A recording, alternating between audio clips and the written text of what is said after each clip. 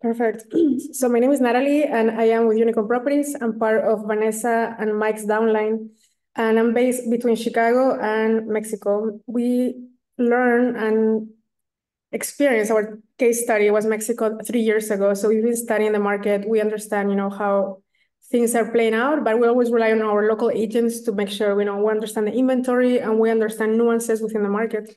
So today we're going to talk about Mexico. And let me share my screen. And the reason that I like Mexico so much is because it's less cold, primarily. And let me go here, percent from the region. So I shared this presentation before with a group of investors that we have, and they really loved it. So I'm gonna go straight to the beginning. I don't know why I started from here, but you guys get an idea. So real estate in Mexico, and I don't know if it's working, but I wanted to just mostly share my experiences on how I got started, why I selected this area, between Riviera Maya and Yucatan, to just kind of share the experience, the journey, and everything else. So this is the agenda right now, and I've been in Chicago for 20 years. I got bored of the market there for a bit. I did investments in Airbnb, rentals, buildings. So I love real estate, and I was doing real estate investments even before I was a real estate agent. The reason I became a real estate agent is because I loved EXP model, not only on the agent attraction side, but also on the international side. So my story starts when I wanted to buy a property in Mexico in Riviera Maya by Playa del Carmen.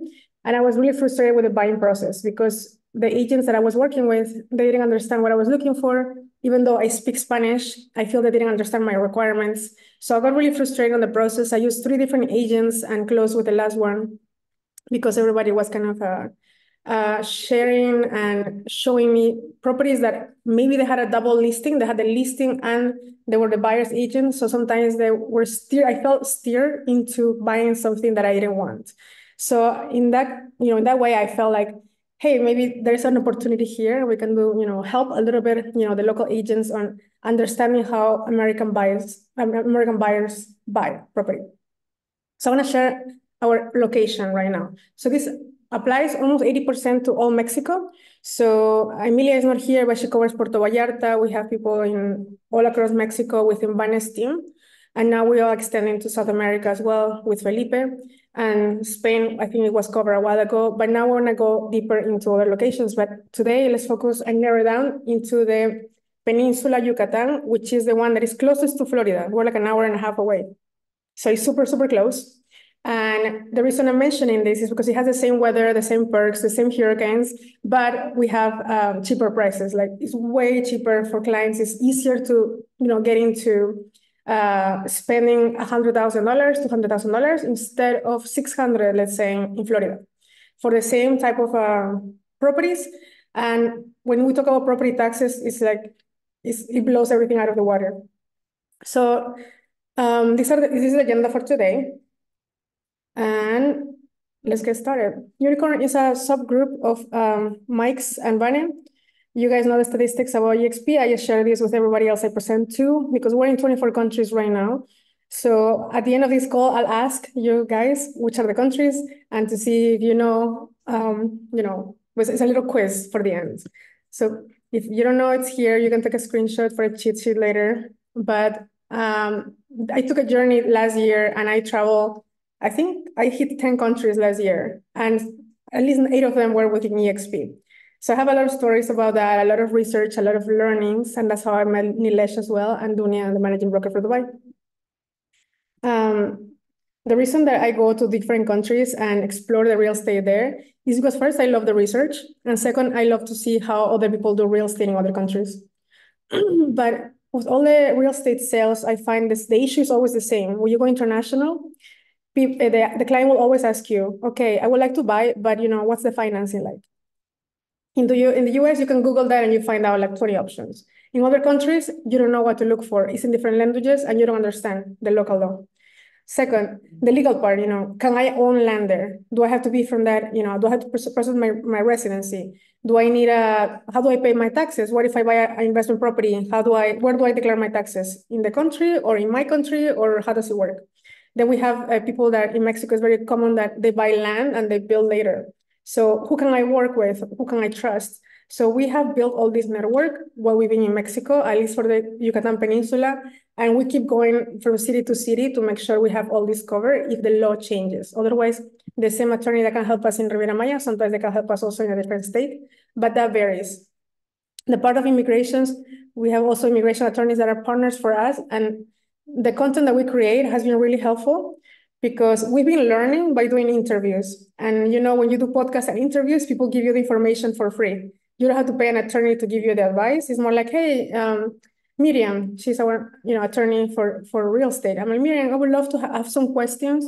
I would love to interview you and share your you in our channel so you can promote yourself and we can send you referrals. She was happy to do it. We did the interview. She's our right hand now. Same with immigrations. So now we have our go-to people that have been feeding us and teaching us information about the market itself.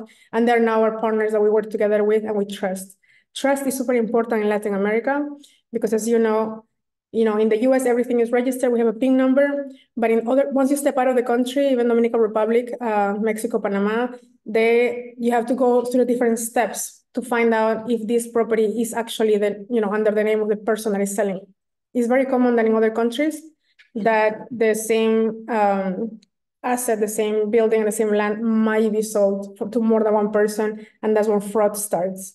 And the clients, when they hear that, they're like, you know what? In Mexico, there's a bunch of fraud. I don't want to buy there. So that's not true. There's a way to find out how to buy there, how to buy, trust through trusted individuals. And we have been doing the research to make sure that's the case. We also have relocation services. We have a partner for that based out of Costa Rica. And he does international relocations from A to Z. So they don't have to worry about anything customs, furniture, cars. What do I do with my cars, my TVs? Do I have to pay custom taxes?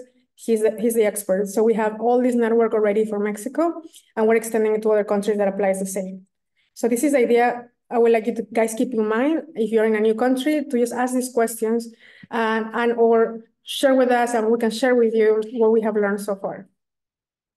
So why Yucatan and why? And then Noah is here from Yucatan as well. It's growing so much and so fast. I think we need more agents. But from the agents that we have right now, we've been able to work a lot of projects, not only as an agency, but also as a developer. So now we are developing land here. So just so you know about the story of Yucatan and why it's, for me, it has a different energy, is because in theory, the meteor hit the Earth in Yucatan Peninsula and then it exploded and extended all the dinosaurs. Because of that, we have a lot of cenotes, which are underground caves. And that influences on the real estate because there are certain requirements you need to follow when you are in shallow land, because you're gonna build too deep, you're gonna build too high, and then maybe you kind of have a basement. So things like that are gonna change.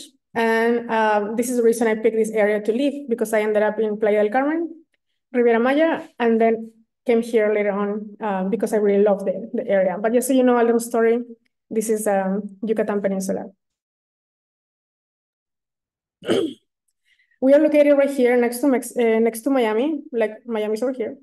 And we cover from Cancun to Tulum. If you have heard about Tulum, we have agents almost in every spot: Cancun, Playa, Tulum, and Mérida. These are the most popular cities. And the difference between Mérida and Playa is like in Tulum, you will buy at prices that are New York prices. So they're very expensive. They're on top of the market. Yes, it's very nice, but the client might not have too much appreciation when they buy, let's say, for 200,000, maybe it goes to 210. In Mérida, if you buy something, probably your average will be like 50,000 for land and up to maybe 160 for a whole house. But the appreciation here is just much higher because this is a developing city and it's happening. So the reason we pick this city is because it's growing, it's not stagnant. Riviera Maya is stagnant because it sells itself. It's easy to sell there. But Mérida takes a little more effort, but because of that, there's so much more potential. So that's why we selected this as our home. And I'm going to be here for the rest of the year to make sure that we can grow this market and we can support the agents in the area as well as selling as well. So the cenotes, underground caves, this is how a cenote looks like. And this influences real estate construction because these are everywhere. So when the meteor hit the earth, it bubbled the earth and the water and the fire, and it is solidified in little caves underground. So that's why we have this kind of view anywhere in almost everywhere within the Yucatan Peninsula. And this is important when it comes to construction. And for example, let me share why this is an area that is so, let's say people come here on their own. We don't have to have people come over here because they already come for the vacation lifestyle and everything. So we have about 30 million people coming year over year. At least that was recorded in 2022. And this is the Cancun stats. So with 500 flights a day, they come from all over the world here. And then they start traveling, down to Tulum and over to Merida. And then they start discovering a little lifestyle that could have been like something that they see in Miami. And it's in Mexico. So it's kind of like, what am I? So the lifestyle here is very rich, it's very nice, it's safe. And we have one of the busiest, airports in Mexico. A little bit about Tulum and just, we're covering the whole Yucatan Peninsula. Tulum right now just launched the airport, which is what is raising the property value. So, anytime that there is something like train, highway, airport, the value in this area rises. And this has been happening year over year for the last 3 years. And now it's done. Finally, they finished the airport, which is something we take for granted in the US. It's an airport. I mean, it's been there for years. This one is new and it's so important because they're not, relocate traffic from Cancun to Tulum and they can go straight to their homes here. And this area is very, very popular and dense, and there's a lot of developments here. But as I mentioned, Tulum is awesome. Just the prices are like a little more stagnant. So it depends what your client wants. If they want lifestyle, they want beach, and they want like a jungle feel, Tulum is perfect. But if they want growth of their money, they want an investment property, we suggest Merida and Yucatan up above is a little bit better if they want an investment that is going to grow. So we're following the trends for the last 3 years. So this is kind of the conclusion we came about. So that's why we're here right now. These are the cities that they fly to Tulum right now on the airlines. And sometimes if you like when I'm in the US, I feel like we have everything we don't need and we have no challenges. I feel like, oh, airport is there. But here it's like we're so excited for these little things. It's like something that we're like, celebrating because the value of the land that we're, offering our clients is actually growing. This is the Maya train. I don't know if you guys heard about the Maya train, but the reason that it's important is because all the routes and around the area, the value just went up. I think we had lots for sale that were about maybe 20,000 in the jungle. And once they set up the train, that value went almost to double within 3 years. So if the client was looking for an investment property, this was kind of like, if you knew where the route was, your client just, got a very good deal next to the train tracks, but it's still in the jungle. So this is super important because now Cancun is connected to Merida, and this is really key when it comes to commerce and tourists, because now we're connected with the main cities in the peninsula. This launched on 2 months ago, and they're still finishing the stations, which again might seem like very, like a simple task, but it's a huge task for the government right now to finish this and actually launch it. Because in South America, I'm originally from Peru, nothing gets done. So we're always hoping and wishing for, one day, but now it's done. So Mexico has done a great job to actually, finish these projects that they had. So what is the lifestyle and investment?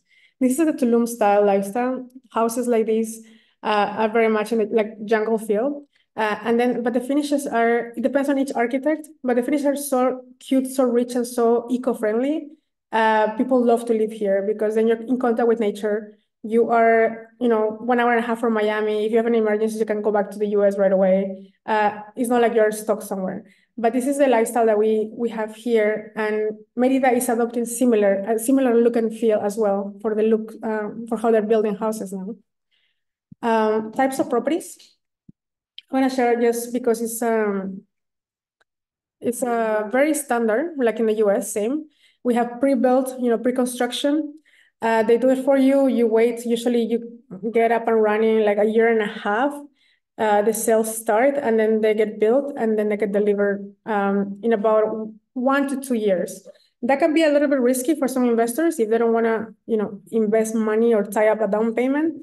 But it's the best way to buy for a discount. So maybe at least you can catch the value of the property at 30% less than if you buy a finished property. And the difference between the pre-construction and the finished product is the price and the payment options that you get. When it's pre-built, before it gets built, you will get a discount, not only discount, but you can get payment plans to pay it off within the next 1 to 3 years. So this is super important because a client doesn't have, $200,000 laying on the bank, chilling there. It's more like they want to invest wisely. So this kind of gives them the time to pay either initially in balloon payments at the end, or they can do monthly, and then it's not that expensive, so you can kind of pay it off in a set amount of years. And the developer, they don't charge you interest. So they don't charge you any interest until the product is finished, and then at that point they will add interest at whatever is remaining, or they will you can connect with a bank there for financing. The banks only finance when the product is finished. I'll explain more about financing in the next slide. But then, of course, we have the built houses, condos, villas that are ready to go. They're titled, they had a prior owner, or they're owned by the developer. These ones we have a lot of listings like that as well that are finished when clients just want to go and buy it off. But usually the market here is cash. So keep that in mind, because it might be, it can be anywhere from 150,000 to 400,000, but it will be probably cash, so you have to have a deal with the person, the seller. Of course, we have lots and land available. Something I want to mention that if you haven't heard or if you don't know about, ejidal is a term that it's land from a community.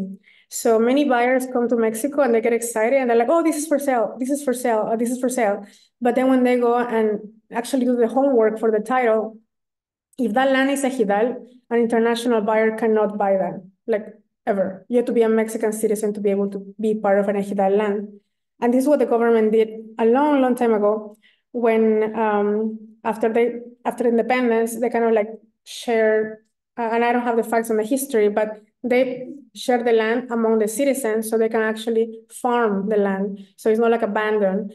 And that belongs to a group of people that doesn't have one owner, and it's not private property. So if you hear ejidal anywhere in Mexico, run. Don't buy it. Don't have your clients buy it. But there's a process to be followed that might take a couple of years that this can become ejidal to private property.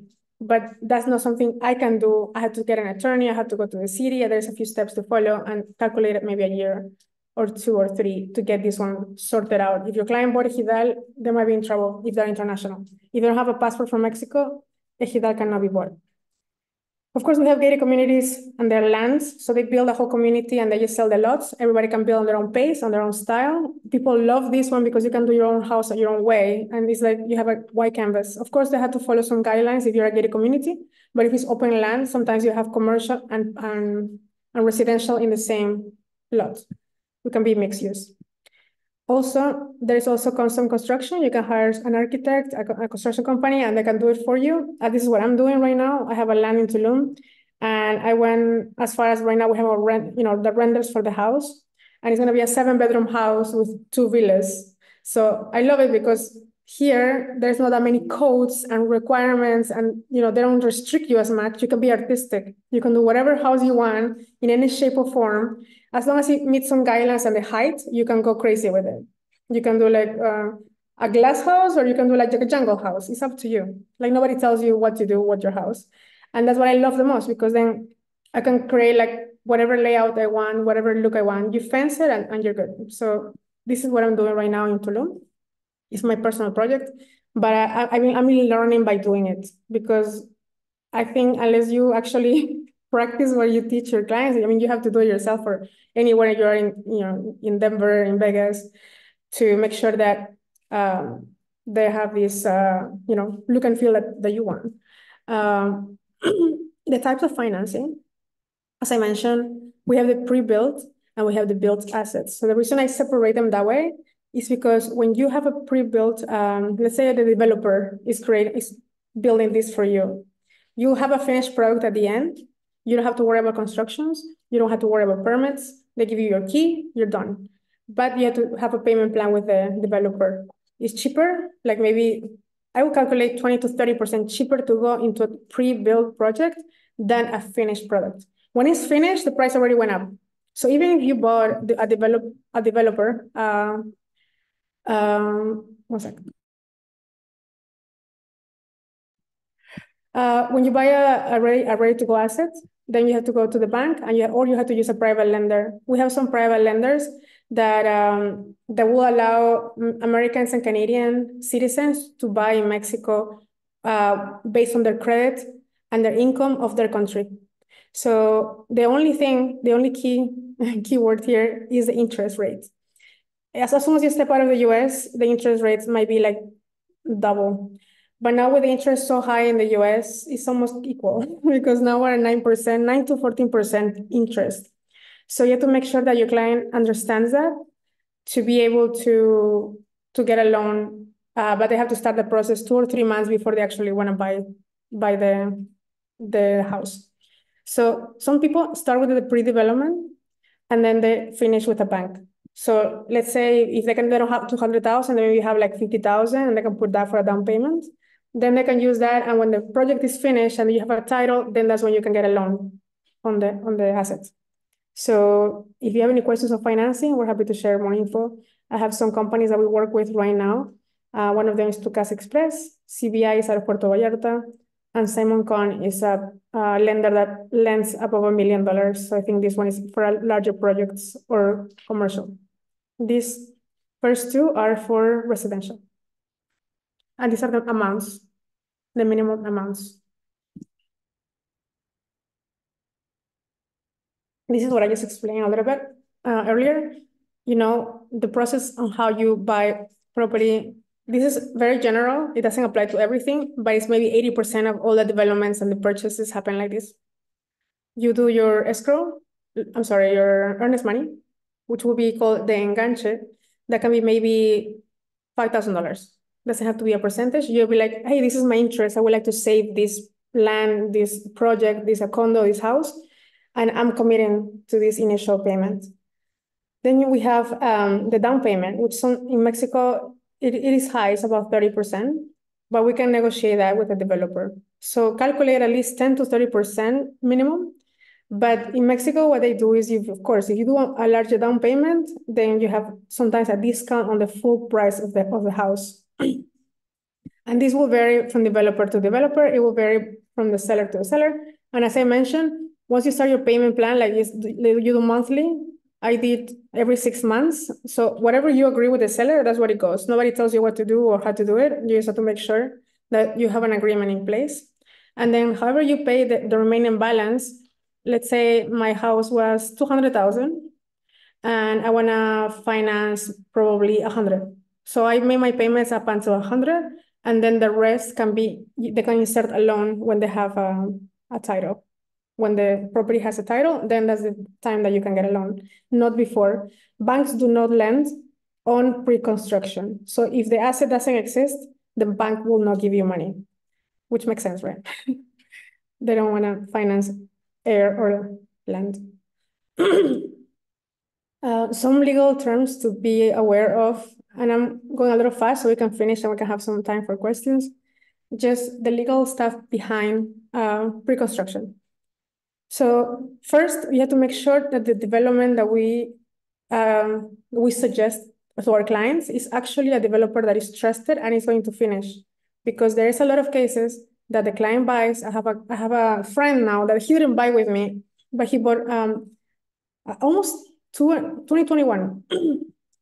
So 3 years ago, his property was supposed to be finished September 2022. There's no property right now. There's only the building. And right now we're February 2024, and the building is still not finished. So we have to research, make sure that the developer is trusted, because you're going to see a lot of for sale everywhere. Once you start, Googling international real estate properties in Tulum, you're gonna get a lot of advertising about properties in Tulum. So not everything that shines is gold. Make sure we have to do research, because if you suggest a contractor that is not good, it has no good reputation, and that only is known when you're here, you're gonna get your client in trouble, because it's gonna be like they're gonna be delayed and the project won't be done on time.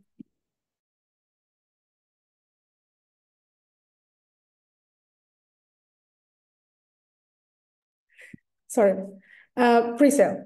So make sure that you always do the research with the developer, and then that the developer is who they say they're going to do. They own the land, they have the permits. Only then we start commercializing. And this homework is done with our attorneys ahead of time, because we don't have any client that giving down payment for a developer we don't know, or we haven't seen, or is the first time, because then you're going to compromise your client's development and hence your license. Because if you suggest this to your client that is in the US and they trust you and they trust us because of that, they're going to come back to you because they're like, James, you told me this was a reliable place, and yet they haven't finished for 2 years. So this is the biggest part for us, research to make sure we offer the product that will be finished, sold, and the client will be happy.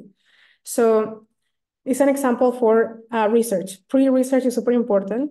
And during, of course, you need an attorney to hold your hand maybe during the process in case there's any issues, delays, negotiations. If your project is not done on time, then to make sure that that's part of the contract, or the client gets compensated for any delays or breach of contract. We hold our hands as well during this part. Our legal team is pretty solid, and before we even put a listing into EXP, we make sure that you have to have a list of compliance that we follow, because EXP is also very detail oriented on this. We don't want to put anything online that is not trusted. Many companies do put anything online, so be mindful when you find things online that are not trusted or verified by at least the EXP team. And it's not only us, it's the EXP compliance team in Mexico. Post-sale. So once you get your house built, it's ready to go, you get the keys.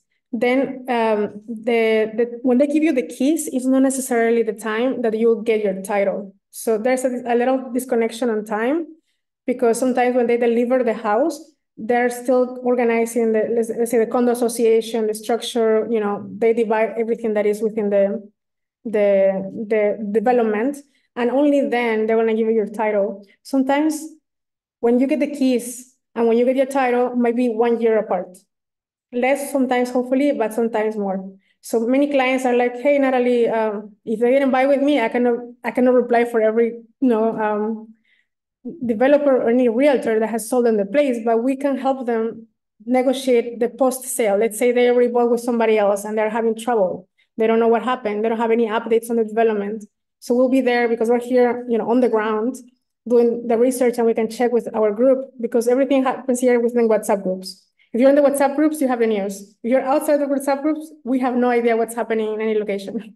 So if I have an issue, I'll go to our attorney and be like, Miriam, do you know what happened here?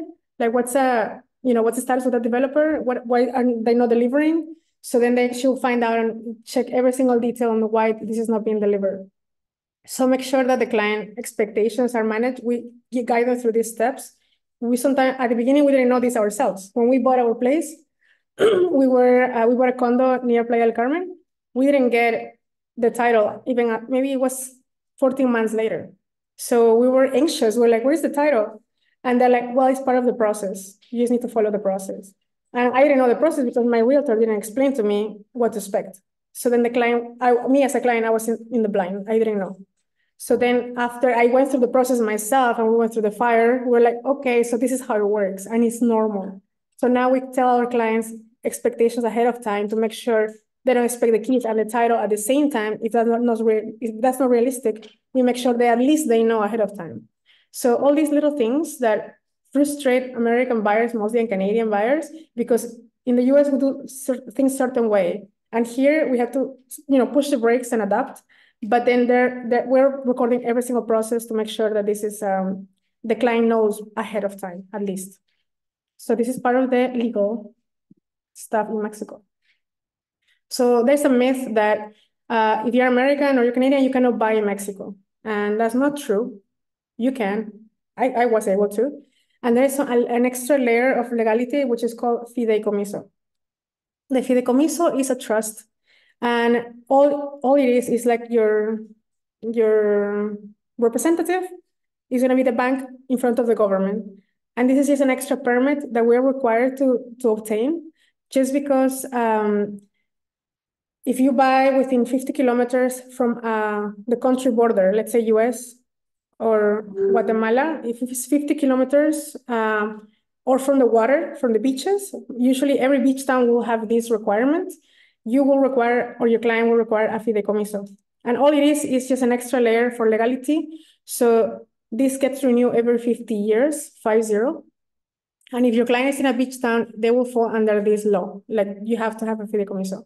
If you're not a Mexican citizen, you cannot skip this step. So this is an extra step, yes, that the government has this in place. And the only reason is that because of, when US and then, the countries were getting formed and invaded, they had to put a motion into place that they can control the borders. Let's say if US does a base near the border and they buy land near the border, Mexico wants to make sure they can withdraw that power, because if it's like something to invade or to take more land, they want to protect that. That's their way of protecting it. So for Mexico, this is just an extra layer of protection only in the borders. If you buy in Mexico City in the middle of the country, there's no water, there's no border, you're fine. You don't need this. But this is not that expensive either. Like to set it up is like maybe $2,500, one-time fee, and that's the setup of the trust. And then yearly is maybe anywhere from 5 to 8, depending on the bank that you use. And that's a yearly that I will call it my tax, my property tax. I just kind of roll it in. It's not a property tax, but I kind of like imply that as a fixed cost for the year. This is the only extra fee that you have to pay as a buyer if you are in the beach town or if you're next to the border. There are different types of fideicomiso, and that's a whole different conversation we can have. And we have an attorney that she can help us with a whole class about this if you guys are into it. There's some banks here that they have used it. And this is, well, my numbers are a little cramped here, but just so you know, why am I here? It's because of the property taxes. This is an example. So we did this run with accountant and the attorney. And when I saw this, I was like, oh my God, I need to buy more property here. So for an example, we have a property of 1,700 square feet. That's the size. The area is Tulum area, which is the most expensive area in Mexico. The listing price, let's call it 155 USD, 155,000. These are real prices. And in pesos is below.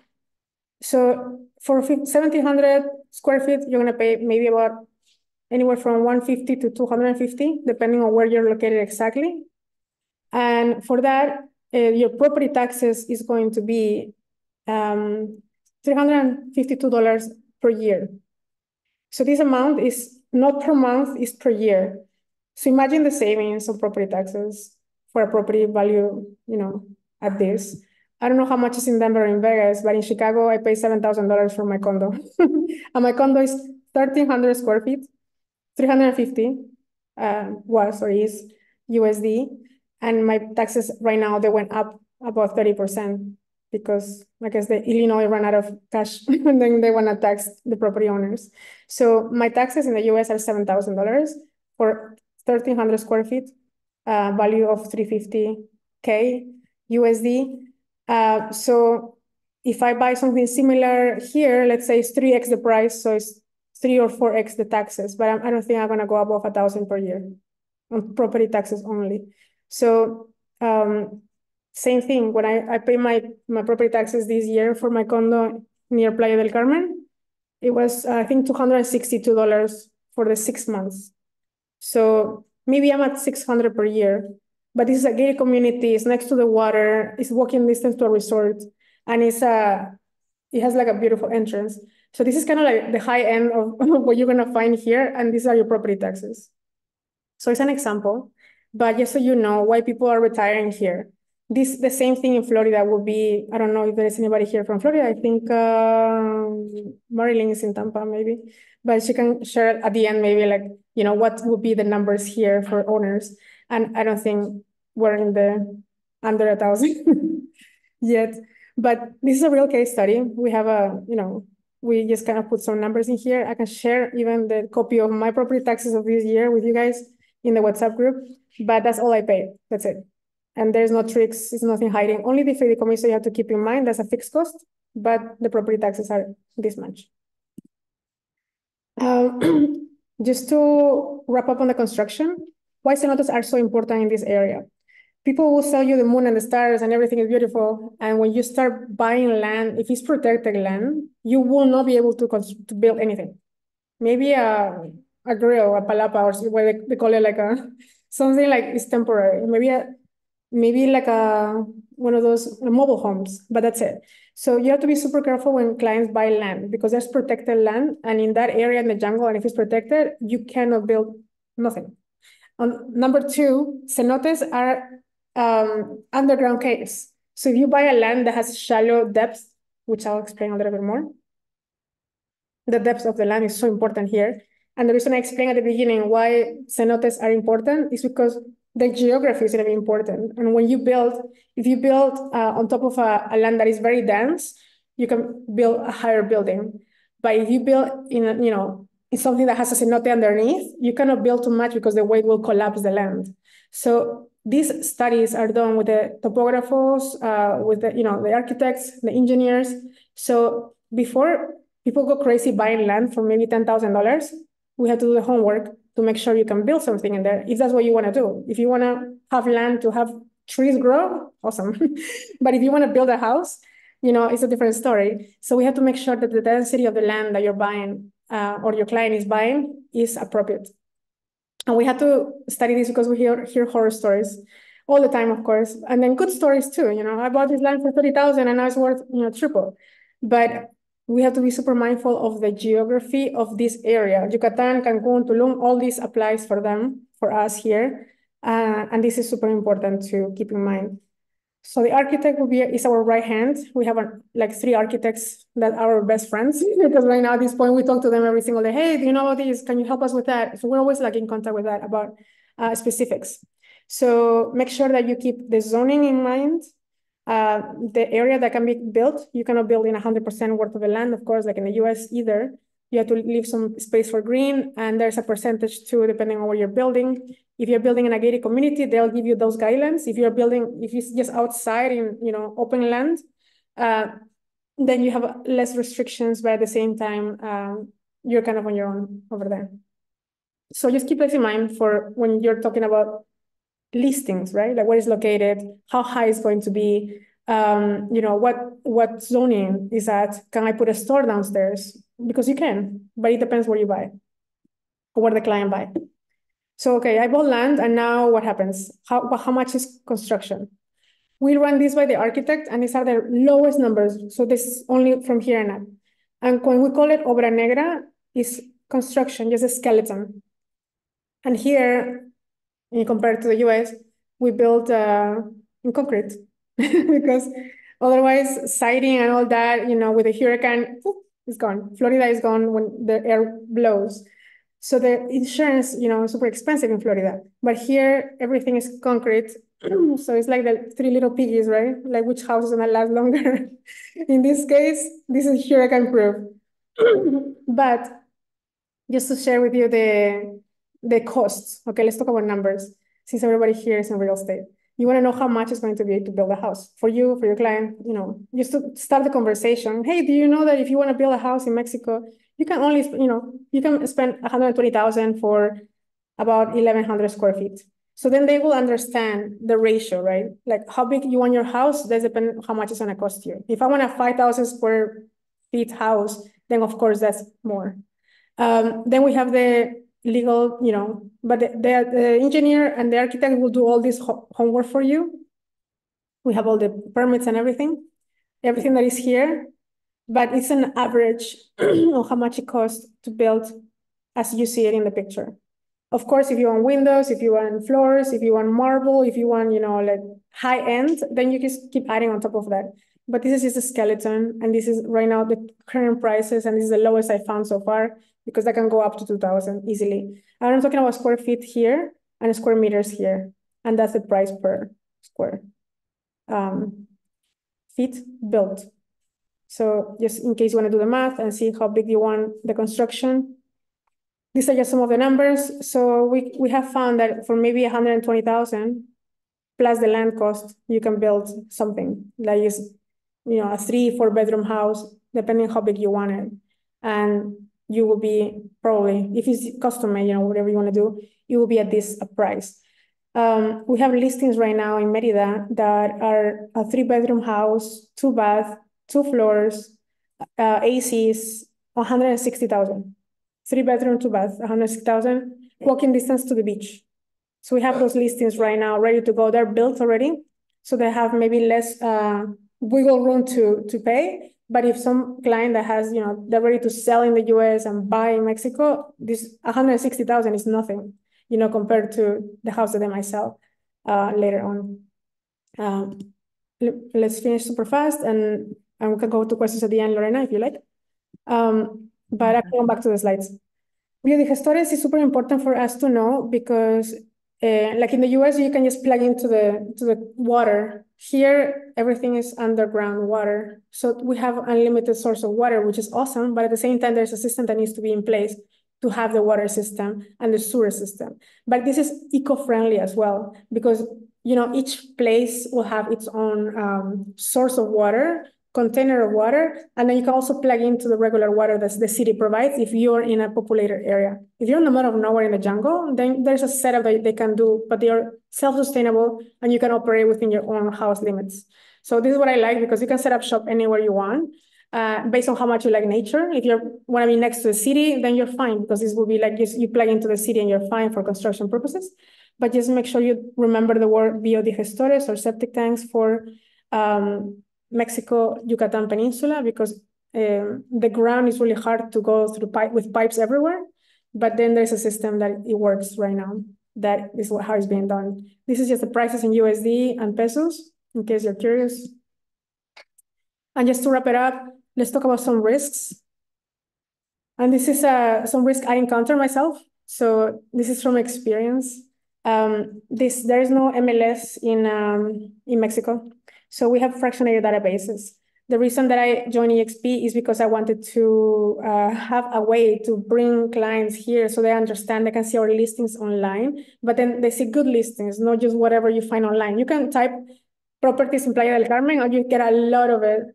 I can guarantee you that at least 80% of that will be crap. Like, you should not trust it. 20% will be good. But then you have to sort out through the 20% that are good. And if you don't know the market, and if you're not here, and if you haven't seen or visited the areas, you might end up with something that, is not fully trusted. So the reason that we're doing this call is because we want to make sure that we can work together on the trust. Same with other countries. No matter where you are, Colombia has the same issue. Spain is more structured. Dubai is more structured. India is like Mexico. Like, there's things everywhere, but no fully organized. So that's why EXP is so important, because once you put everything in the platform, is because we vetted it. It's not a regulated industry, so anybody can wake up and be a realtor. So you have to be super mindful of who you talk to online or who your clients talk to online. Because if your client is like, hey, I want to buy a property in Mexico, and they start with a realtor online, that client is at risk because there's no license requirements here. Anybody can be a realtor. So many people come and go from the industry, but at least like in Chicago, I think my MLS is like maybe $1,400 a year. And my license, I have to, follow certain guidelines and rules and regulations for me to keep my license. Here, there's not a fear or worry. So anybody can be like, hey, I'll be a realtor. And if they don't know enough about the development, the land, or the law, the client will be at risk. So make sure that they that anybody can be a realtor here. So that's why you have to be super mindful of who you refer.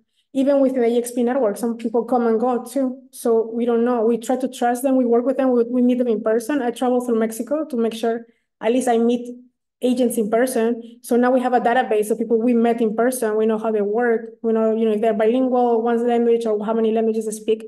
And that's the effort we've been doing, because we want to promote more of the international real estate within EXP.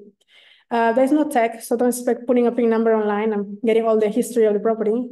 That's not going to happen too often. You need an attorney to do that. They need to go to the city and they need to go and do the homework. So Yucatan, though, Merida, is the only high-tech city in whole Mexico that has a platform. I mean, the one that you use the most, that you can actually put a number, like it's called número catastral, and you can find out more history about the property. But in Quintana Roo, Tulum, Cancun, Playa del Carmen, there's no organization like that because they like to just play like, yeah, it's fine, everything's cool, but that gives more room for risk and fraud, unfortunately. There's some title issues, as I mentioned, that clients might end up buying the same property more than once because there's no way to verify who's the owner. But only if you go to the city in person or you have an attorney to represent the client, that we can find this out. So the client doesn't have to, make sure that nobody else owns it. There's no liens on the property or things like that. There's a ton of property scams. Not everything that shines is gold in the internet, of course, we know that. But here in Mexico, more than ever, it has to be super, super mindful on, what it is that is real versus not real. Overpromising, under-delivering, I mean, that's common everywhere in the world, but here, mainly, especially with some developers, time is relative here. Mañana is mañana, or it can be 3 weeks. Mañana is, it can be like, a month or 1 year. So time is relative. So it's not like, hey, it's gonna be done in 3 months. That's might be an understatement. But just once you get adapted to the culture, you'll be like, okay, I expect to be maybe 2 months. And if they tell you it's a week. Currency exchange fluctuations, make sure that you understand and know that the currency exchange will vary the amount of the price. So if you see prices in USD and the peso and the dollar are going like that, the price will vary in dollars. But that's why we always give the peso price, because that will not change. But the dollar price will change, because if the dollar is 20-1, it's different than 16-1. So then we have to be mindful when we give prices in dollars. So we might give you prices in pesos and tell you to calculate today's rate.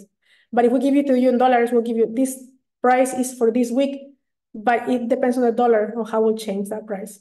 Those that are from a different country, we're used to that. We calculated, the conversion, but we will give you the price in pesos and we'll give you today's rate in dollars. Just make sure that, that's the prices. Infrastructure. There are areas that have no water and electricity. Those are the cheapest areas, of course, but at the same time, if your client wants something right now, we might suggest them getting closer to the city. There are also landlocked issues for land that you need to keep in mind, especially because Mexico is a big place. Mexico is a big country, and not everything is online and ready to be searched.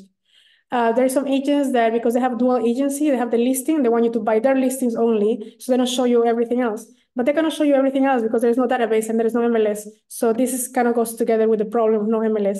So what we try to do is just put as many listings that we have vetted online and have the client pick whatever is good for them, whatever fits their criteria. So the research process and the discovery process is much longer here than in the US. That's why you might send a lead today and it might close in a year, or you might close in 2 years, like in the US, but we're trying to keep up with the CRMs to make sure that if they want and they have the intention to buy, we'll close them and you get your referral money to make sure that, we follow the lifestyle and the cycle of the client. And then, of course, cultural and language differences and everything else that is here. This is a little bit on why I moved to Mexico. My main reason was my mom, because she needs, care 24/7. In the US, I was paying a lot of money for her to be home, and I didn't want to send her to a nursing home. That's why my expenses were so high. I had to work triple to make, enough to pay my caregiver, which they're very expensive. And here, the lifestyle just flows. It's like chill. My mom is taken care of. The weather is nice. I don't have to worry too much about, property taxes or fixed costs, because life is just easier. And then there's still opportunity to grow. And I'll share more about my story another day, but we're almost at time. How can we collaborate and how you can maybe participate with us? So you can work as a referral agent. And this is the same for every country. Every country will present here not only the theory, but also the opportunities for you or your clients. That if they want Dubai, we have Dubai. And then Dubai will be presenting. And then the same thing, you can collaborate with Dubai for referral. So either we're creating investing abroad content. So you feel free to share it. Our brand is Unicorn Properties, but it's our family. EXP is a family, so you can reshare everything that we post. If you want to start creating content with us, you're welcome to do that too. This is our YouTube channel. And then interviews as well. If you have anybody in Mexico that you want to maybe onboard, help, convince, so they're not alone, we're able to help the onboarding process. I was meeting last week with one of the agents from Sandy's Vanessa's downline. She's like my cousin in EXP, right? Because we have the same mom, Vanessa. But I was doing a meeting for Sandy so she can onboard an agent in Playa del Carmen. And why? Because I want the network to grow. And if she has an agent that has a surplus of clients, I have other agents that can take the surplus. So then that's the idea, collaboration, onboarding, making sure the people who join EXP are actually ethical.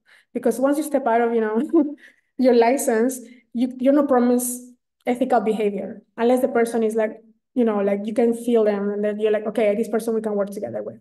So if I can help you onboard anybody within Mexico, I'm happy to do that.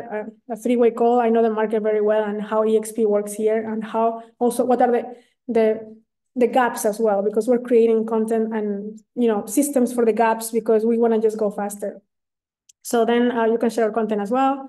And this is how you can find me. This is my WhatsApp directly. But if you guys are in the group, you already have this, and these are our channels. So all the information that we'll be sharing will be mostly to promote right now the market we're in. But my goal is to promote every single market EXP is in. And that's why I want to have 1 day of theory, 1 day of practice, and every 2 weeks we switch countries. So at least everybody gets the content and you get an idea on how to refer. So if you hear a client that is like, hey, I want Dubai, I want Spain, I want Portugal, I want South Africa, then you're like, I got somebody for you. So that's the whole idea with this, having the network. And that's it. I think I'll stop sharing and recording.